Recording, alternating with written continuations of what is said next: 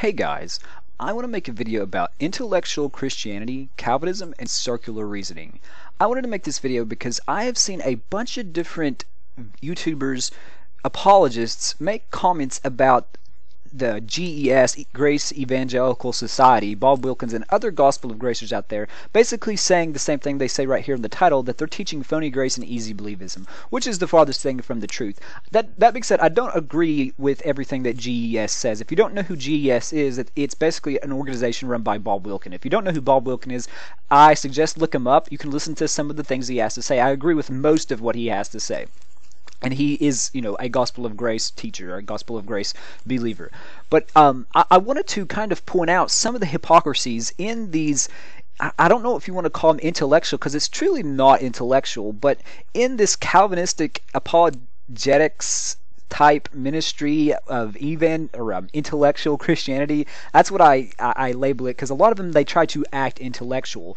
But it always brings me back to the verse in the Bible, and I should have pulled it up, but I didn't. But where Jesus talks about, thank you, Lord, he says, thank you, Father, for revealing these things to infants and hiding these things from the wise and the learned. So I wanted to point out some of these inconsistencies, these contradictions, the circular reasoning and hypocrisy of these, I guess they're Calvinists, because he hangs out with James White a lot, who is a Calvinist, who I don't dislike James White, but I think that in their quest for knowledge, they have kind of become blind to part of, or some of the truth. And Rob Zins also, he was an ex-Catholic, and you can go watch his videos about Catholicism, and they're great. And he talks about how they rely upon their works, and what gets me is that they'll say that it's by faith alone, but then they'll go off and they'll right afterwards say something else. They'll say it's by faith alone, but then they'll go and say, no, it's by your faith plus your works. I mean, they literally, they don't make any sense. And to show you as an example, I'm not going to actually play where they say this, but in the title right here, it says, teaches phony grace and easy believism, talking about GES. And in the video, actually, he goes on to say that they have a clear understanding. And I wrote a comment about this because this was the last straw, and I unsubscribed from him because it was just, they're just contradicting what they're, it doesn't make any logical sense to say that. And then in the video say that they have a clear understanding of the grace of God, which is what they said. You can watch the video for yourself. They also go into say you can't just go do whatever you want, and they start defending works-based salvation. But then right afterwards, literally just a few moments after that, they start to say, well, it's by faith alone. And you can go watch it and see it. It's clear as day. Like, it's just like, it's hypocrisy, or it's contradiction. And I wanted to point out some of these things and show you and talk about Calvinism just a little bit, and how it's actually the opposite of faith. It's the opposite of what we are commanded to do by Jesus Christ himself. It's the opposite of what the gospel is teaching. How and it makes sense if you're not discerning these things spiritually. You're just looking at them on the surface. But when you actually stop and you take a look at what they're saying and what these Calvinists are telling you to believe, it's actually the opposite of faith. It's putting faith in your works, not putting faith in Christ. Alright, so I'm not going to play any of this video. I will leave a link in the about below, and you can go watch it and see everything that I'm talking about. And if you don't agree, or if you disagree, let me know, but I'm pretty sure you'll see what I'm talking about, because it's one of the clearest videos to show the contradictions of Calvinists and how they will attack these Gospel of Grace teachers, but then they actually sound exactly like the Gospel of Grace preachers for most of the time. It's just they attack them for some unknown reason. I still don't understand where they disagree, other than they start like, it doesn't make sense. Like, I don't understand. I really don't understand. You can watch it, and if you think it makes sense, and if you can explain, please explain it to me in the comments below. But I want to move on and just talk about the gospel real quick, and address some of the talking points of the Calvinists. So let's go on to Ephesians 2, verse 8 through 10. I don't know where I got Ephesians 6 from, and this is in the King James Version. And the reason I brought this up is because this is the basis of salvation, sanctification, what we should do, how things are done. And this sums up so much, and it's like, should be taught.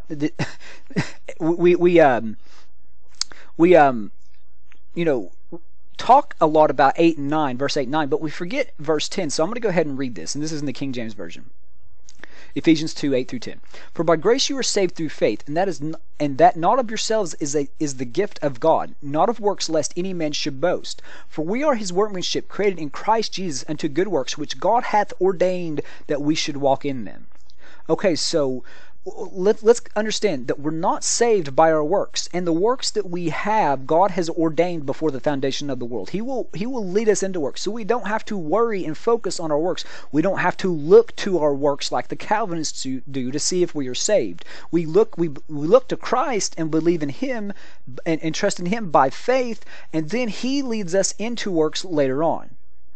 Or He could have led us into works, but even before we're saved, and then give them to us after we become saved. I truly believe that He'll do stuff like that. Like, well, you did this good work a long time ago. It was covered in all your sin, but since I paid for your sin and wiped it all off your account, I don't remember it. You're just left standing there holding good works. So all the good works He's ordained. We don't have to worry about our works. We just, keep our eyes on Christ, and then we will do good works. It's when we take our eyes off of Christ and start putting them on our works to determine if we are saved, or, if we really do believe, that we start getting into heresy and a lot of crazy ideas, and then we end up doing works to prove that we're saved, which is not a good work. If it's not from the heart out of love, it's not a good work to begin with. You can do it to try to prove you're saved, but if you're doing it to try to gain something or prove something out of a selfish motive, it's not a good work. All right, so I hope that that's the basis of all works, and the saving gospel right here for Borghese. You have been saved through faith, obviously in Jesus Christ. But anyway, I'm going to move on. This is also about works and recognizing people, because a lot of the Calvinists will say that we have to look to our works to see if we're saved, which isn't the truth. We know in our heart whether we believe. Now, we can look to other people to see their works to get an idea if they're being honest, but that doesn't say if they're saved or not. It gives us an idea. And when we're looking to ourselves, we're not looking to our works, because we know if we believe in our heart or not. You know if you believe the gospel. So if you don't believe the gospel, you're not saved. If you do, you are saved. We don't have to look to our works in our life to determine if we are saved or not, because our flesh can go through seasons of really good works, or it can go through seasons of sin where we're really doing great in this season, but in this next season there's a lot of stuff happened, and we started to fail. So if we're looking to our performance, we will be deceived. But if we look to what we believe in our heart, do we believe? Yes, I believe. Okay, you're saved. Now when it comes to other people, we look to them to see if they're trying to deceive us. It's just like the Catholics in the past that said that they believed in Christ, but were torturing and burning people and just massacring people because of some, I don't know, maybe they didn't give money to a certain person. I don't know, it could have been anything. The Spanish Inquisition and all of the evilness of the old Catholic Church. I mean, the Catholic Church still has a lot of problems, but it was even worse back in the day, if you can believe that, which I think most of you already know that. So this is Matthew 7:16, and this is the point I was trying to make right here in the verse. It says, by their fruit, and this is in the Berean Study Bible, but whatever. By their fruit you will recognize them. And are grapes gathered from thorn bushes, or are figs from thistles? And it goes on to say, every good tree bears good fruit, and every bad tree bears bad fruit. and this is just to know who are wolves in sheep's clothing. This isn't to look to yourself. Am I a wolf in sheep's clothing? No. If you believe, you might be a Christian who doesn't understand how much the Lord has loved you, who's not grown and been sanctified, if you're still doing some bad things. But this is to help determine other people, and we shouldn't go around trying to judge other people. This is just trying to keep you, from being persecuted or deceived, from being, if you see somebody who's saying that they're really, or acting really religious, but then they're doing some, using that power to take advantage of women sexually, you know that there's really something wrong, and they're probably lying. They never believed to begin with, because but you still don't know. Maybe they slipped into error. But this is something that we do to look to other people, because we can't judge the internal nature of someone else. All we can do is see if we believe, and if we believe, we're saved. We're not supposed to look to our works to determine if we're saved. We look to somebody else's to determine, but not to ours. And it just doesn't mean we're always right when we do that. It's just a thing to try to help us not be deceived by that person. Alright, so this is Matthew 15. And this is faith right here. And I wanted to talk about faith because this is something that it's like a lot of the intellectual Christians, I call them intellectual Christians, and I do that tongue-in-cheek because of the whole verse. I was speaking before about revealing these things to the the wise and learned. But this is faith right here, and I want to talk about this because this is something that I kind of wanted to make a separate video on, to talk really what is faith. So I'm going to go ahead and read this in the King James Version, and this is the Canaanite woman whose daughter was possessed. Anyway, I'm going to go ahead and read it. And behold, a woman of Canaan came out out of the same coast and cried unto him, saying, Have mercy on me, O Lord, thou son of David. My daughter is grievously vexed with a devil. Which a demon, they just use devil in the King James. But he answered her not a word, and his disciples came and besought him, saying, Send her away, for she crieth after us. But he answered and said, I am not sent but unto the lost sheep of the house of Israel. Then she came and worshipped him, and saying, Lord, help me. But he answered and said, It is not good, or is not time, to take the children's bread and to cast it to dogs. And she said, Truth, this is true, Lord, yet the dogs eat the crumbs which fall from their master's table. And then Jesus answered and said unto her, O woman, great is thy faith, be unto thee even thou wilt. And their daughter was made whole from that very hour. Sometimes I laugh at the King James Version, be as thou, even as thou wilt. I don't know, because we don't ever speak like that. But the point is that even when the Lord didn't turn a kind eye to her, which I know deep inside he knew that she had faith, and he was trying to show the people around him what faith is. She just said, Truth, Lord, and she kept coming. She knew in her heart the Lord was compassionate and would do it. Not because of how good she was, and not because of anything. She was called a dog, but she still knew that he would do it because he was kind and good.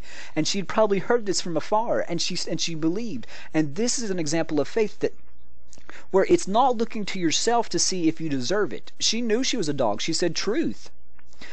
Right here, she said, Truth. Yet the dogs eat the crumbs. So she's not arguing with the Lord. She's like, Lord, you're right. I'm a sinner, but I know you're good, and you can say whatever you want. I know if I come and ask you, you'll do it, and because you are good. And that is faith, and that's what saves someone. It's not looking to yourself to say, am I a dog? How did I become a dog? Do I bark like a dog? No, we don't do that. We look to the Lord and say, you are good. You are the one who saves us. And that's what faith is, and that's saving faith, is just knowing that it's not real. It doesn't matter if I'm a dog, a goat, or a sheep, or whatever. I look to the Lord and I trust in Him, and He will save me, even if I am considered a dog. Even if, it doesn't matter. All right, so this is an example of saving faith. This is how we look and know that we have faith. This is a great example. And it's not looking to our works, because this woman didn't look to her works, or if she was a dog or a cat or a pig or whatever. She looked to the Lord and said, I know He's good, and I've heard all the stuff about how good He is and how He heals everyone. And that's where she put her faith in. And then she was rewarded for that faith. Not because she was looking to herself to see if she was a dog or not. All right, so this is John 15 through 16. And this, I wanted to pull up some of these verses about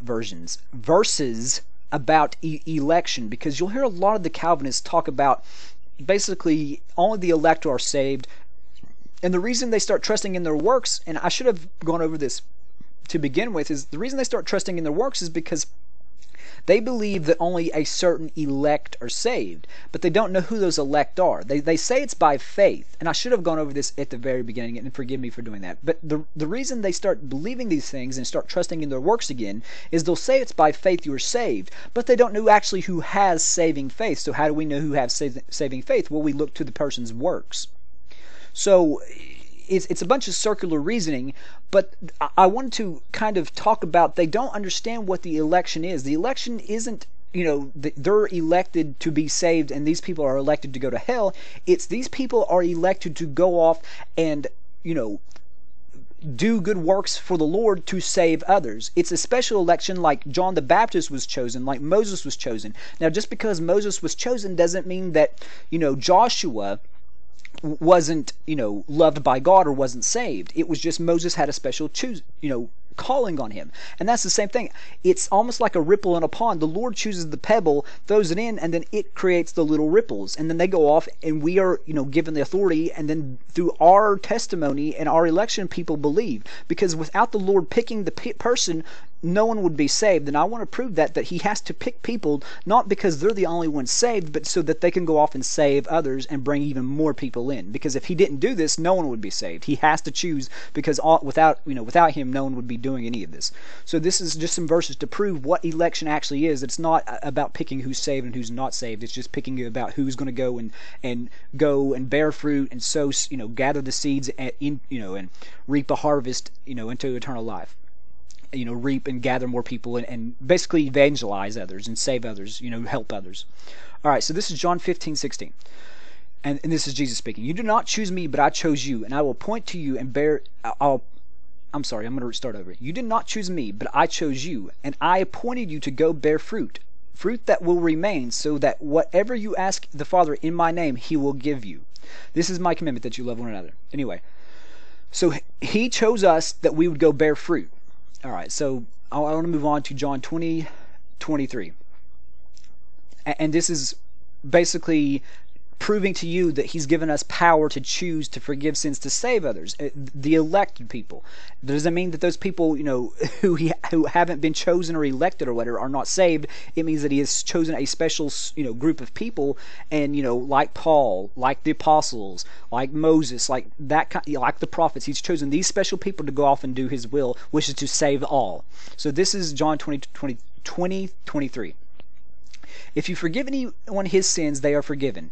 If you withhold forgiveness from anyone, it is withheld.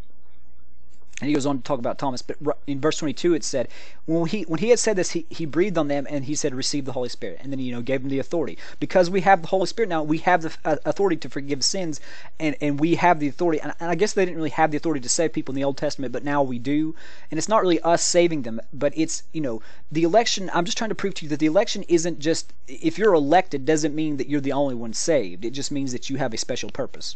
And that's what the election was talked about all throughout the New Testament. Paul used it in some ways that you could kind of think that it might only be the elected are being saved, but that's not really how it was used by Christ, and I don't think that's how Paul meant it either. It was just, the Lord chose these people to go and bear fruit and to, get, because he goes on to say, and I think it's in John, and this is what I wanted to point out right here.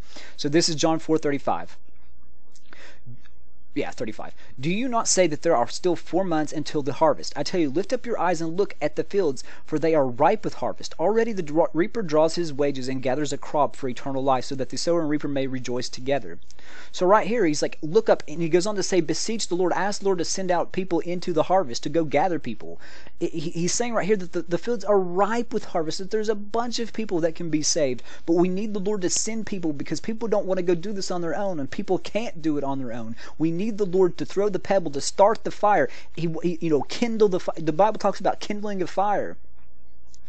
And it's just, once the Lord starts something like that, it'll snowball, but it won't start without the Lord electing and choosing and setting it in motion, because apart from him, we can do nothing. All right. And to go on to just emphasize this even more, Isaiah 1:9. Unless the Lord of hosts had left us a few survivors, we would have become like Sodom. We would have been resembled Gomorrah. Unless Jesus Christ had done what he had, all the things he did, unless through the ages before he had chosen the prophets and chosen Moses, we would all be like Sodom. We'd all be like Gomorrah. So that's the election right there. 1 Kings 19:18. And this is more just emphasizing what I'm talking about. Nevertheless, I have reserved 7,000 in Israel, all whose knees have not bowed to Baal, whose mouths have not kissed him. Again, he's he's saving people. He's reserving these people who have not gone into Baal, because if he hadn't done this, everybody would have gone over to Baal if it hadn't been for the Spirit of the Lord. And those people went on to restart and bear more fruit, and people descended from them that were seeking the Lord. All right, so this is 2 Corinthians 11:3 in the King James Version. And this sums it up. This sums up what the problem I have with all of these apologetics type videos and the Calvinists and the super intellectual crowd. And this is the verse I quoted down here in my comment. You can go read, and if you don't like my comment, you can tell me. I was trying to be kind, but it really, go watch this and you'll see what I'm talking about, because he attacks Bob Wilkins, and then he goes on to say the exact same thing Bob Wilkins says. Then he goes on to basically say he teaches phony grace, but that he actually has a clear understanding of grace. They say this in the video, so they're just contradicting each other, and it makes no sense. All right. It's just hypocritical. All right, this is 2 Corinthians 11:3. But I fear lest by any means, as the serpent beguiled Eve through his subtlety, whatever. So your mind should be corrupted from the simplicity that is in Christ. Subtlety, whatever. Anyway, yeah. So basically, this is right here. I'm afraid that they have been deceived and corrupted from the simplicity that is in Christ, and that's my biggest fear for the Christian Answers television, but not just them, but all of the so-called Calvinists and apologists and all these really intellectual people, because they're smart, but in their intelligence and in their learning, they've become blinded to the simplicity of Christ, and that's my biggest fear. All right, guys, that's all I really wanted to talk about. Let me know what you think in the comments below. God bless and take care.